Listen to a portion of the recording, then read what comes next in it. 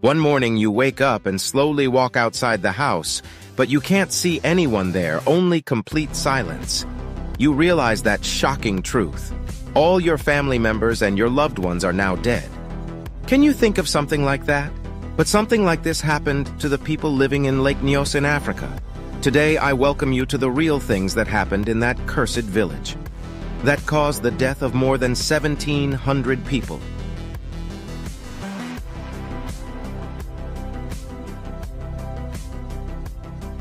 On the 22nd day of August 1986, Afrel, who lives in Upper Nyos near Cameroon, South Africa, opens his eyes as he works. He was feeling extremely tired and was trying to remember what had happened the day before. He only remembered that he had heard a loud noise during the night. He has no idea what happened next. Working very hard, he slowly starts trying to get out of that bed, but he is starting to feel very dizzy. He sits there for some time when everything seems fine. Slowly, Afrel comes out of his house, but he feels very strange there. Usually he sees a lot of people outside his house today. He can't see anyone. There is not a single person on the streets of Upper Nyos, and there is a great silence. No chirps of crickets, no sounds of animals or people talking. He had no idea what had happened. At this time, he wonders if all the people living in this village have left him. He knocks on the door of his neighbor to find out what happened, although the door was not completely locked. Afrel saw the people of that house sleeping through the small opening of the door. On one of these occasions, he thought that maybe because he got up early today. Everyone else was sleeping. He is slowly starting his journey towards Lower Nyos near the Lake Nyos. On both sides, he is walking. There are big pastures.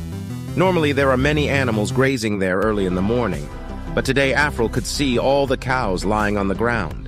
What is happening there, and what has happened there? He had no idea. When he slowly approached those cows, on that one occasion he realizes the shocking fact that none of these cows are sleeping, but they are all dead. Not a single cow survived.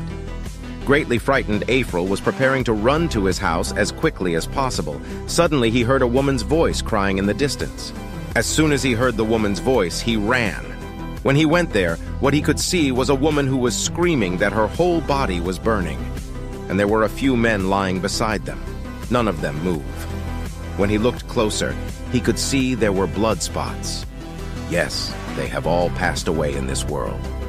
At that moment, Afrel was wondering if all this was real or if he was still dreaming. Those were the moments when Afrel was left with no idea what was going on there. At this time, some of the stories that his grandfather used to tell him during his childhood came to Afrel's mind. People who once lived in Upper Nyos on top of Lake Nyos are deciding to cross the lake and move to Lower Nyos. But many people had a great deal of fear in this matter.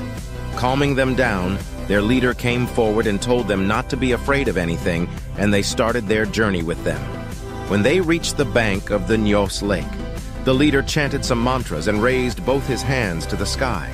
Suddenly, the water parted, and a new path appeared for them to travel.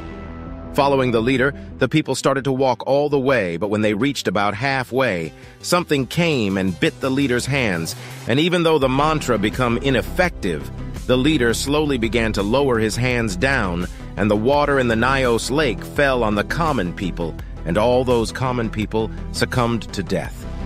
But none of their spirits ever left. They continued to haunt the Lower Nyos and its people.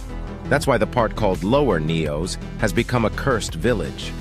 After all these things happened before his eyes, Afrel's first thought was that all these things must be the work of the spirits of those dead people. He is moving forward thinking that the problems of that cursed village will be... Suddenly, he hears a loud scream from a nearby house. He rushes over there and on that one.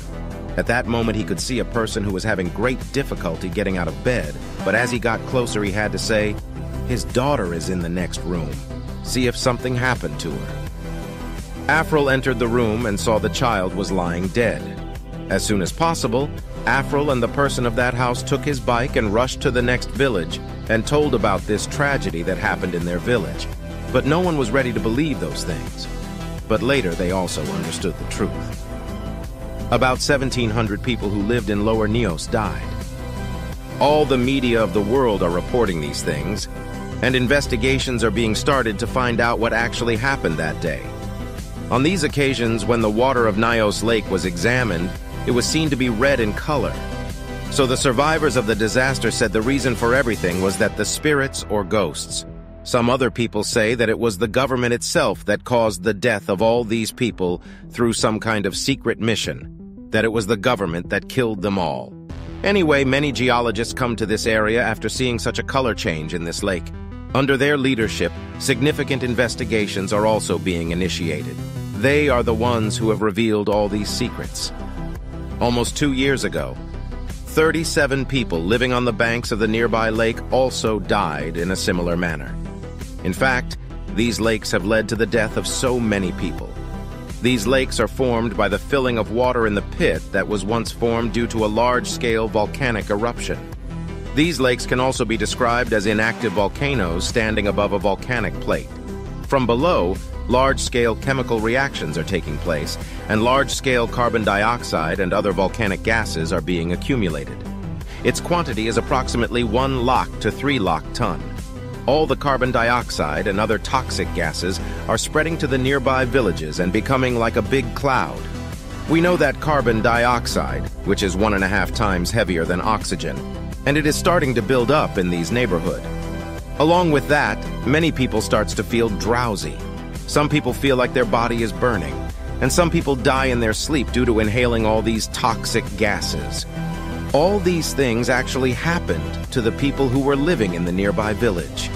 The water in Lake Nyos turned red even though it was completely red due to the water at the bottom of the lake, which is rich in iron to a large extent, and when it reached the surface and then came into contact with oxygen in the same way, many people say that they heard a big noise that night and they are doing investigations with it, but they are not able to find an exact answer.